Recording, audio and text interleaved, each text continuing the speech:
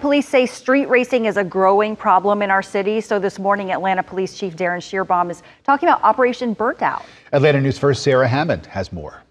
We will hear from Atlanta Police Chief Darin Schierbaum and other law enforcement partners to talk about the impact of illegal street racing on the community. This conversation comes about 3 months after a new Georgia law was put in place, which creates stiffer penalties for illegal street racing and anyone hosting a drag racing event. Repeat offenders would face a felony charge, thousands of dollars in fines, and 10 years in prison.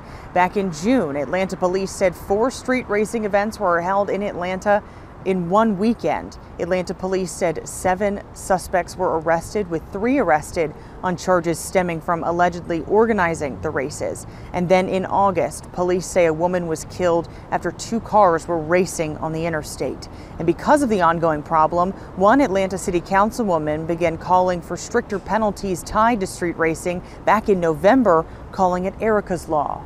Ultimately, at the end of the day, we want to put legislation on the books that will make our city safe and to address a chronic and pervasive issue that has now went on for 2 decades. That conversation with the chief and other law enforcement partners begins at 11. We'll bring you the information that comes from it.